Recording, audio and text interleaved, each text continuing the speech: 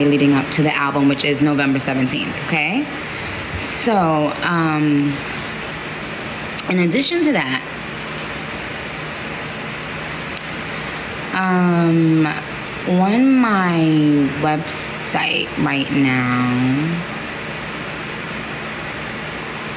you can get 2 of the current vinyls. You can get 2. You can order the vinyls right now, okay? So I just want to make that clear. However, I have a question. You know, I don't know if you've ever experienced this, but like, and someone could tell you like their experience and you feel super, you know, like you care, like you be like, wow, that shit is fucked up, whatever. But then you kind of can sit back and be like, wait a minute, hold on. And then you can play it back in your head and be just busting out laughing. You know what just happened to me? All right. The term ghosting, right? I never, like, someone, like, I saw people saying stories about them being ghosted, and I was like, yo, what the hell does that mean, etc. And then I was like, tag, you know, wow, that's kind of crazy. But I don't know why. I never really gave real thought to, like, what that probably could do to a person. Imagine how traumatizing it is to be ghosted. Imagine, could you, like, think about it? One day, someone's talking to you, the next minute, boom.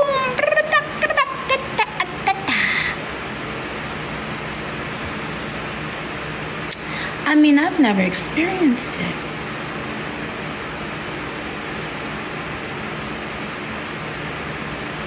But I sure do feel for the people who have. Guys, be good. Be nice, okay?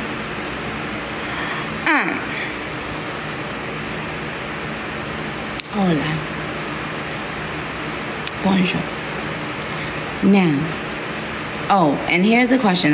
This is the question that I have for moms, especially boy moms, but this one applies to all moms.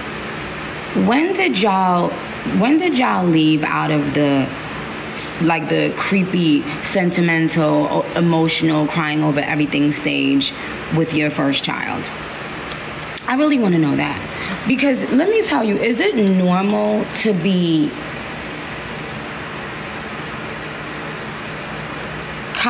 like celebrating every tiny milestone and being so emotional, you know, after a couple years? I thought that I would be past that. But I just wanted to know, have you guys like experienced that up until a very long time? It never stops? Because I don't want to tell y'all what he said, but because it's probably going to seem so insignificant. But the boy is just, it's just my little cub. And anyway, so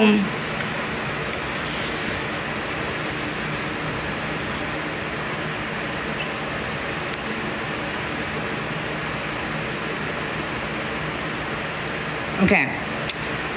So guys, what I will do, as of now, I am deciding what the next Pink Friday surprise should be.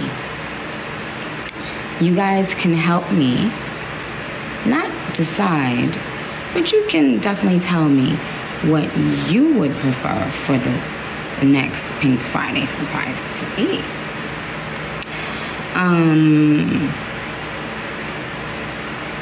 I have a couple options already. I mean, ideas. But I see some ideas already. Okay. Let me know what you guys think about, okay, let's do that one, about some of the ideas for next Pink Fridays. Surprise. Okay, all right. I love you guys. Be good, be epic, you're amazing.